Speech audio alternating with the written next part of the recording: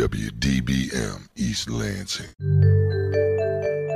Welcome to the Sci-Files, an Impact 89 FM series focusing on student research here at Michigan State University. We're your co-hosts Chelsea Boudou and Daniel Puentes. Today, Danny and I are back at Potter Park Zoo to talk about Jaali. Doppsee was pregnant a few months ago, and we had an episode about that. And now we're here for a follow-up to hear what is it like to have a baby rhino here at the zoo. First, we're here talking to Dr. Ronan. Dr. Ronan, can you please tell us about what it's like having a baby rhino and how was the birth of Jaali?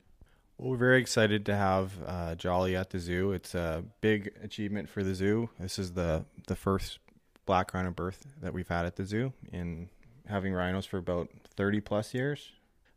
Black rhinos are critically endangered. There's less than probably 55 individuals in the AZA captive population, so each birth is very critical.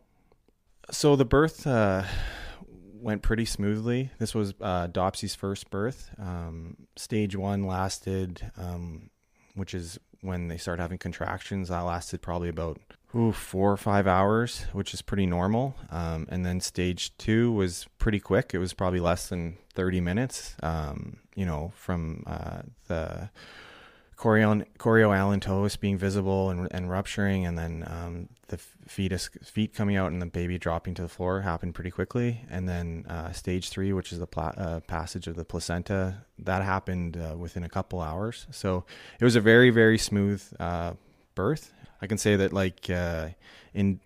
dystocia has been reported in rhino, so that's a difficult birth. The exact amounts and frequency that occurs for the different species isn't really known, but some individual species seem to have a higher predilection. Things like, or species like the white rhino has a pretty high predilection. The greater one-horn rhino has a higher predilection. Like we commonly will see stillbirths in those species. Black rhinos, we don't know the exact number, but we're always concerned about that as a possibility, and we had plans in place to deal with any dystocias had we need to. But again, we were just very excited that she had a happy, healthy calf her first time, and that she's such a good mother. She's an exceptional mother, and the baby was nursing within probably less than 2 hours, and we were able to get good video of that. And the baby's been growing at an appropriate rate. Seems very healthy, and he has a lot of the same personality traits as his mother. So he's starting to bond really well with his keepers, and that's great from a veterinary point of view. If the animal trusts the keepers, then we can often then they'll learn to trust me, and then I can be able to do medical procedures with the animal's acceptance. Thanks, Dr. Ronan, for joining us today. When going through the process of determining whether or not Doppsee was going through labor, how can you tell what stage of the labor that she's in for the pregnancy? It seems like it's really difficult to tell. It's not like when you're looking at a person and their water breaks, oh, okay, they're about to start going into labor. But how does that work for a rhino with these different phases that you spoke about, besides the obvious of the rhino actually giving birth?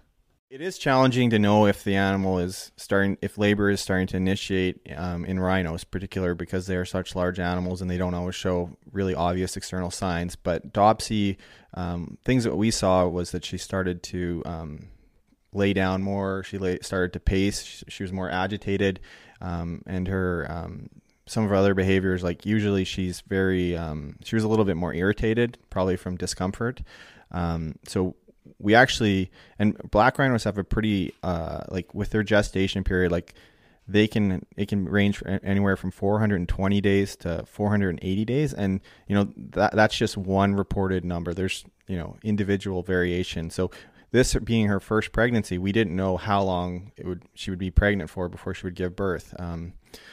So there were quite a few times where we were unsure if she was starting to go into labor. So staff would go in to check on her throughout the night. And with this time, she she had acted this way before, so we weren't really sure if she was going into labor. But at one point, she did have rupture of the fetal membranes, and fluid came out, and we knew that she started to go into labor. But there were definite there were definite false alarms where we would go in and we thought she was going to be starting to have labor and go into labor, I should say. But then once the actual labor started, the process, like once we got into stage 2, because there's different stages with parturition. Once we got to stage 2 where the fetal membranes had ruptured and there was leakage of the amniotic fluid, then the fetus came out very quickly. So, if I recall from our previous episode about Doppsee, that you had mentioned that there were research studies that she was involved with. Is Jaali involved in any research studies? I know it would be hard to research a baby rhino when the mother is so protective of the baby, but maybe you guys are able to do a few things on the side. Yeah, we're doing a couple research studies that Jaali is participating in. So one, we're looking at, indirectly, we're looking at the changes in milk composition throughout lactation. So he's letting us get milk from his mom, which is nice, because and then we're submitting that to Smithsonian. They have a milk lab, and we're looking at seeing how protein and fat and carbohydrates change throughout lactation. So that's important because say you're having to hand rear a black rhino calf, it's important to make sure that the milk that you're giving, the supplemental milk, matches the mother's milk to minimize the chances that you're going to cause disease or growth abnormalities in those rhinos. Also, Jaali, as well as Doppsee and Finn, are also partaking in a fecal microbiome study. So we're collecting feces and we're looking at how what is the normal microbiome of a black rhino, and then also how does the black rhino microbiome, intestinal microbiome, I should say, change throughout lactation and pregnancy. Also, we were able to send the video of the birthing process to another zoo that is collating all that information to sort of be able to say how long does stage 1 or stage 2 or stage 3 last in a typical black rhino pregnancy, and that's very useful information to have. So you're collecting all of these samples to study how the rhino captivity is different from something like out in the wild. What are some goals that you hope to accomplish with these research studies on a more specific scale? Yeah, I mean, in the ideal world, the data that we get in captivity, if it can be utilized in the wild and help preserve these species and improve the likelihood that they'll persist, that's our goal. And we can collect a lot of data with captive rhinos that we wouldn't be able to collect feasibly in wild rhinos. So that's exciting for us as a zoo and as a whole zoo community when we can, collect data on these individual captive animals, and then that information can help improve the success and the survivability of the wild populations. That's really exciting. So, then those rhinos in the zoo aren't just functioning as a captive assurance population, but they're also helping their wild rhino relatives. Well, I hope that these studies that you perform with Jaali as well as Doppsee are able to help you promote these conservation efforts that Potter Park Zoo is trying to perform here for the rest of the world as well. And good luck with any other future research projects with Jaali, Dr. Ronan. Okay, thanks very much. I appreciate you guys coming out and doing these podcasts. I like listening to them, and they're very interesting. And it's great to make this science more accessible by the general public, and I think you guys are doing a really great job. We're also joined by Pat Fountain. He's the animal care supervisor here at Potter Park. Pat was here for when Doppsee was giving birth, and I would love to hear about that experience. Like, what was it like when she was giving birth, Pat? Very early in the morning of Christmas Eve of this past year, I received a phone call. It was probably about 2 or 2:30 in the morning when I received a call from our overnight security, who regularly checked the cameras and would give us updates if they were worried, if they thought they saw anything different. And this call was a little different than the others because the first thing he said is, "I think her water broke." So I jumped out of bed and I ran into the zoo as fast as I could and got here in about 10 minutes or so. And after reviewing the tapes and sending some text messages and pictures to Dr. Ronan, we had concluded that her water had indeed broke. At this point in the husbandry manual, it suggests that we have between 10 to 12 hours before she actually gives birth. So I did end up going back home, and I told the security again, if she is pacing, if she looks restless, give me a call. She had also charged me at the bars at 2:30 in the morning, which she hadn't done probably in 6 or 7 years. So we knew that something was up, and most likely she was going to be giving birth. I sent an email at about 3 in the morning to all the keepers' staff to let them know of the changes and to let them know that they need to be a little more careful and cautious around her because she was feeling a little off. At 5 o'clock, just about right as I fell asleep on my couch, just to not wake my whole family up, the next time I got a call, from overnight security again, who informed me that something was coming out. He said, "I don't know what's going on, but something's coming out." And I said, "Well, that's a baby. I'm on my way."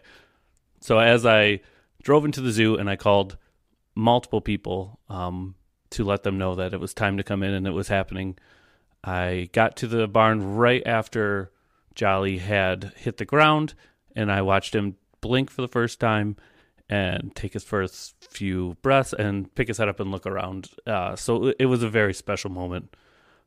And Mom really did great. From what I can tell, the birthing process is supposed to take about 10 to 12 hours after water breaks, and then the actual active labor, the manual says, takes 1 to 3 hours.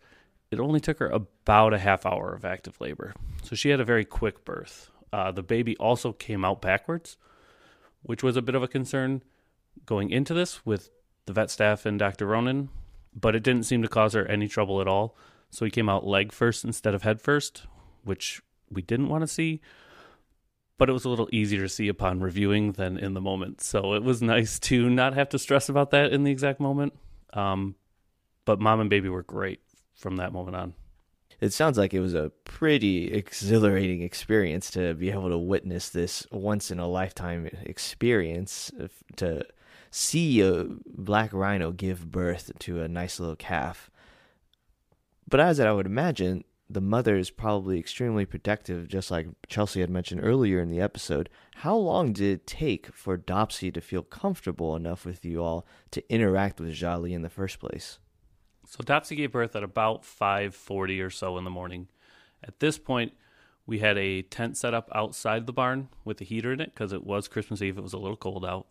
And we had a TV moved out there so we could monitor her progression and how baby was doing while still giving her her space and making her comfortable. So we had about a dozen or so zoo members sitting out very excitedly watching what was going on. And at about 8 o'clock, when the keeper staff would normally go in the barn and things would get going, I went into the barn and turned the lights on, just like a normal day, so she could get kind of into a routine of what was going on. And she was very, very calm. She allowed us to watch her, to observe the baby at that moment, and then I was able to start feeding her treats. And once I started feeding her treats, I decided that was a good time to have other people come in the barn and to observe the baby. And so from about 8 o'clock in the morning on, she let us interact with her, feeding her, and be near the baby. This was a huge moment for everyone involved, obviously. Getting your eyes on the baby, not just on the TV, but it was a completely different experience seeing him in person and seeing how he was interacting with Mom.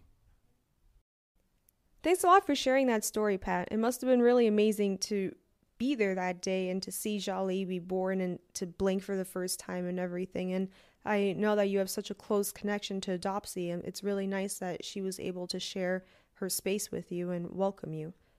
We're also joined by the keepers of the rhinos as well, Kim Hernandez, Adrianna Davidson, and Murphy Swartz. Can you all tell us about what it's like now to be around a baby rhino? What is it like having a baby rhino at the zoo? Hi, my name's Kim. I have been working with the rhinos for quite some time now, and this is the first time I've ever been able to work with a baby rhino.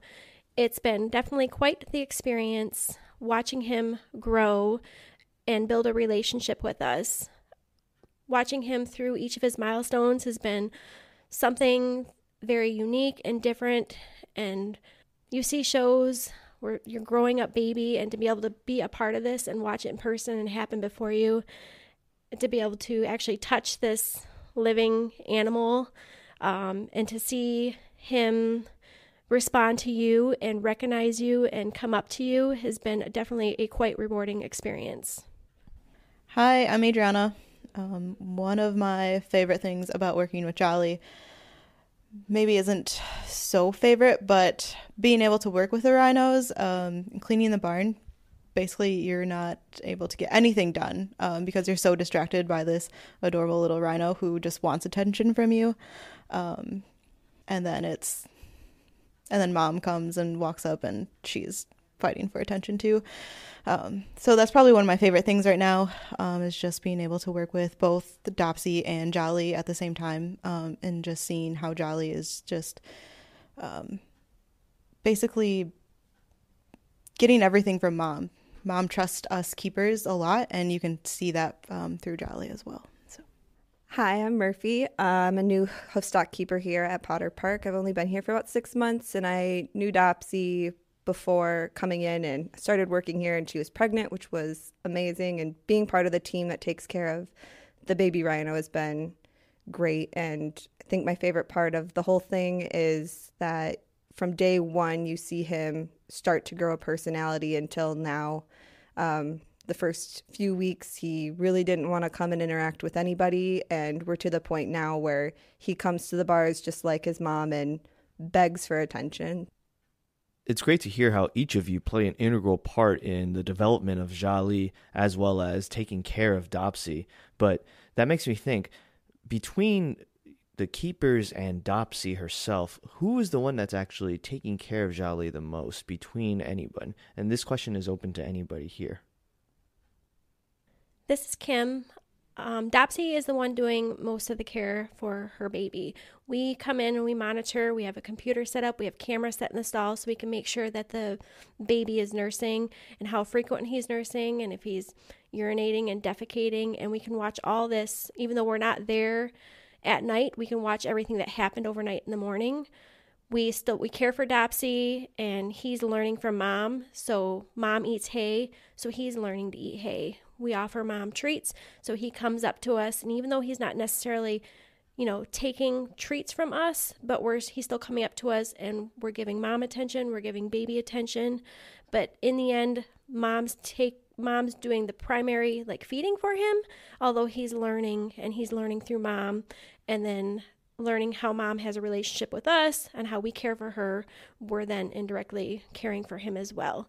And right now we're in the process of, one, we've been able to get a weight on him, so now we know exactly how much he weighs.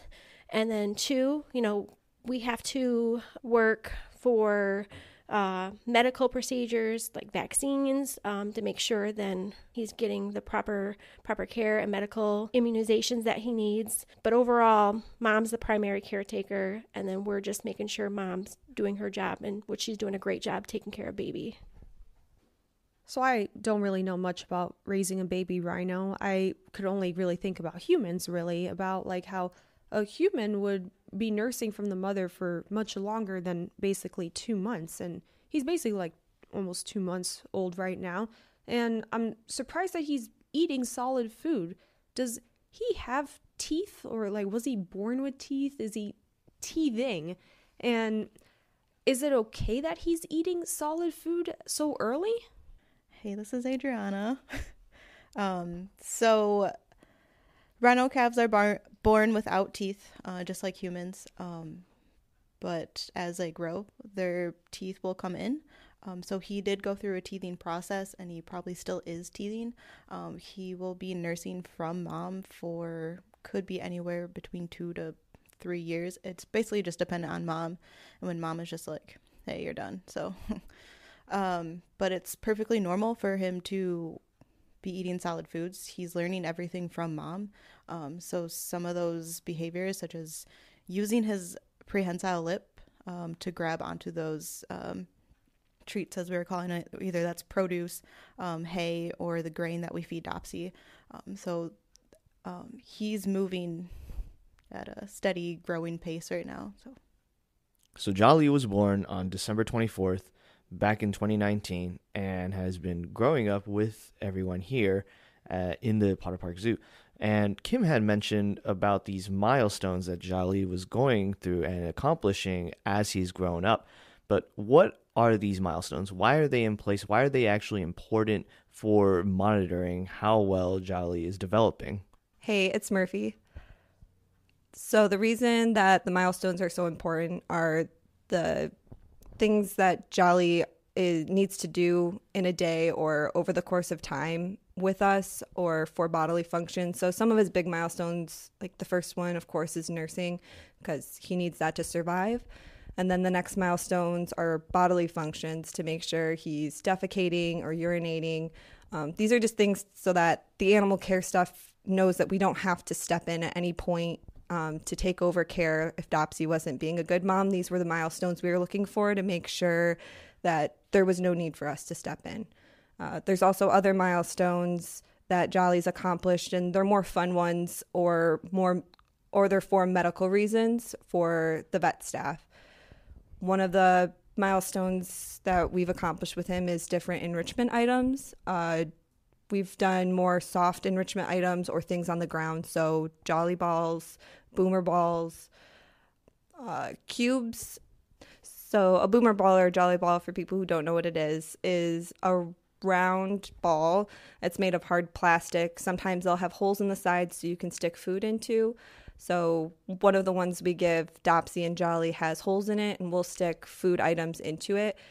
And this is put into place to show if mom's teaching him how to do these things or if he's going to learn them on his own. It's a new item for him when he first saw it. So food going into it, mom knows what to do. So she was moving it around with her prehensile lip, and Jaali soon followed after she finished eating all the food to push it around with his face as well.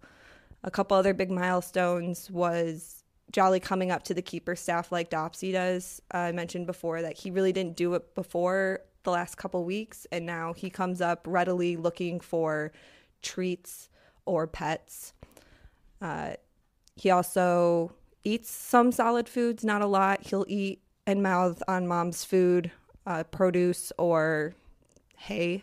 And then the last big milestone we just accomplished this week was getting a weight on him, which took 3 keepers and a lot of time and patience to get him and mom comfortable with the scale and also be able to put the scale in with them. And hopefully, luckily, he did get onto the scale so we could successfully get a weight. One of the biggest and most important things that we have to remember as a staff is anytime Jaali approaches us, we base everything we do on positive reinforcement. So when he does approach us and we want to continue his behavior, we make sure we take the time to give him scratches. The rhinos tend to be very tactile reinforced, where they seem to really enjoy the touching and the petting and the scratching.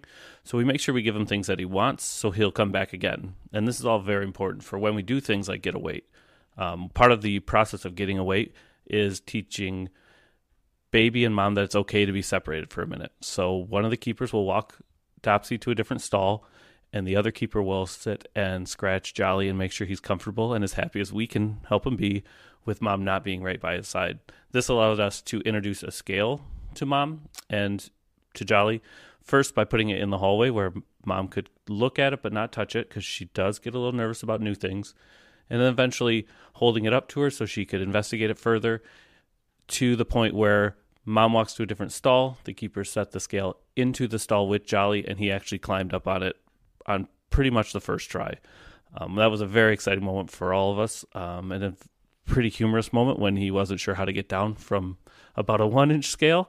But it turns out that Jaali now weighs 84.5 kilograms, which is, he's a pretty big boy, outweighs most of us here. And he is becoming a little tank of a rhino, and he's just growing at a incredibly quick rate and learning things very quickly. So it's very important that the keepers are consistent. They're constantly reinforcing him, and we are encouraging the good behaviors that we want to see from him so that we can do things like train him, hopefully to the extent that we train his mom in the future. That's pretty large. That's over 180 pounds. Wow. So I know that Phineus, who's Jaali's father, is over here as well. How did he react when Jaali was born? Like, did he get to see him afterwards? Hi, this is Adrianna. So Phineus was actually in a separate stall when Jaali was born. He can't actually see Jaali, but he can smell and hear him all the time. Black rhinos are solitary animals, meaning that they live by themselves in the wild. So it's either going to be dad on his own or mom and calf, and they only come together for breeding. Phineus sometimes reacts to Doppsee's hormones. Now that she is not pregnant anymore, she is cycling again. So we can definitely tell a reaction from him when she's cycling. He gets a little bit worked up. He's only got one thing on his mind, which is Doppsee. Sometimes you can see that Doppsee kind of buys into it. There's a small window between the two stalls. Sometimes she likes to put her butt in the window, and he's kind of on the other side. So That's cool that Phineus is able to pick up on Doppsee's cycle and her scent and everything. What is the future for these rhinos now that Jaali's been born? The future for the rhinos here at Potter Park Zoo depends largely on the breeding recommendations coming from the SSP or the Species Survival Plan. Jaali will stay here for anywhere between 2 to 4 years. Mom can breed with dad again and can get a recommendation as early as 2 years. So at that point, the baby would have to be weaned, probably find a new home while mom and dad breed. Part of it is space requirements here at the zoo too. So we have room for 2 adult rhinos and a baby. But once baby grows up, he takes up a lot of space too. It's going to be another 3,000-pound animal here at the zoo. So he will need to have a new home to potentially breed on his own, or we will need to send out either mom or dad. So a lot of it depends on what we hear back from the Rhino SSP. But there is a potential for Doppsee and Phineus to breed again, and we do hope to be able to do it again. Well, Chelsea, I don't know about you, but I think this is a fitting way to conclude after talking about what the future of these rhinos will be, not only for Potter Park Zoo, but also for the rest of the world. Thank you to all of you for joining us today, for talking to us about what it's like to have worked with Jaali, as well as Doppsee and Phineus, and how it's going to have major impacts on the zoo community, as well as conservation efforts in the near future. Thank you. Hey, do you want to drink some beer brewed by scientists while playing arcade games? Then join us at the first anniversary of the Sci-Files at the Grid on Pi Day. At 6 p.m., we will be releasing a beer brewed at Saugatuck Brewery called Diceros. The proceeds go to the black rhino mother, Doppsee, and her calf, Jaali, from Potter Park Zoo at the Animal Health Program. It's going to be epic.